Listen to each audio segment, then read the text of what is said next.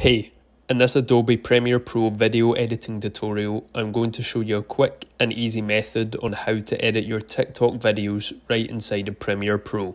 In this tutorial, we're going to go over a couple of different things, including your sequence settings to get you started, your export settings, how to transfer your files between devices, and how to upload to TikTok from your phone. Before we start, what I would suggest is best to record your footage in as portrait mode, as that is best native for TikTok.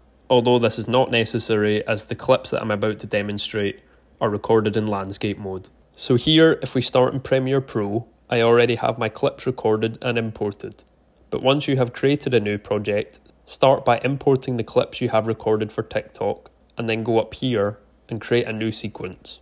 You can also use the shortcut key, Command and N, for a quicker access to create a new sequence. So at the top, if you click on settings, and here we are going to create a sequence that has the proper dimensions for portrait mode. Typically, a landscape video will be 16 by 9 or 1920 by 1080 for a 1080p sequence, which you will typically see on YouTube. So here we are going to just switch around these two frame sizes so that we can have a 1080p vertical sequence. So now your settings should read 1080 by 1920. The rest of these settings you can leave alone, or if you have any particular settings such as a different frame rate to us in the UK, then you can change these as well, and then hit OK at the bottom right. Now you can see on our project window that we have a vertical sequence that looks like your phone's display. So if you bring your footage across onto the sequence and edit away your video. Once you have something edited, you will see that there is a black spacing in and around your videos. This is because of the different format that we have shot our original footage in. To fix this, if we go up to the Effects Control tab at the top and go down to Scale and Position.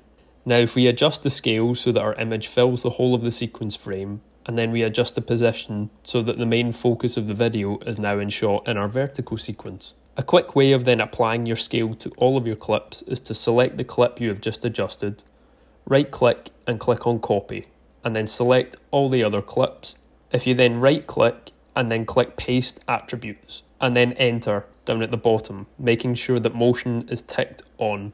Now all we have to do is change the position of each clip in order to have our main frame focused up. So once we have everything edited and you're ready to get it posted up on TikTok, we now need to export the video. If you go up to File and Export Sequence, or use the shortcut Command and M at the same time.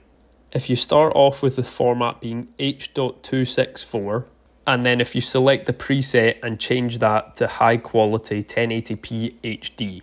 Then if you go down and click Match Source so that it exports at the proper dimensions.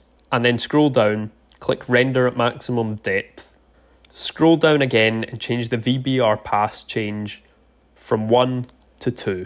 This sometimes improves the sharpness a little bit in your video. Then at the bottom, click Use Maximum Render Quality. And finally, before exporting, we can go up to the output name, change the name and the export location before clicking OK, and then finally clicking Export. Once your video has exported, we now need to get it across to your device so that it is ready to post on TikTok. If you have a Mac and an Apple device, then your easiest option would be to airdrop your footage to your iPhone. However, if you don't have a MacBook or an iPhone, then the best option would be to create a free Dropbox account, upload your footage to Dropbox on your computer, download the application on your phone, and download your footage once all is connected. To airdrop your file, if you have an airdrop window open as well as the folder that your file is in, and then have airdrop turned on your phone should display here, and then it is the case of dropping it onto your phone's icon so that it will transfer to your phone. This will then open up in your camera roll in your phone. Or to go through the Dropbox method, I have created a Dropbox account, clicked on Upload File, found my file in Finder, and once the video is uploaded, I now can go over to my phone and see that the clip is now in my Dropbox folder. To download it now, I have the option by clicking the 3 dots at the end of the footage and then click Save Video to Device. This will take a couple of minutes to download, and once downloaded, it will also be available in my camera roll. Now once your video has been downloaded, we can launch the TikTok app and click Upload. Find your video clip in your library, and then you can flick through all the different TikTok settings. You can add your own music or sounds or descriptions, but once complete, just click upload. Now we can see that the video we have edited is now posted on our TikTok. Thank you for watching. Goodbye.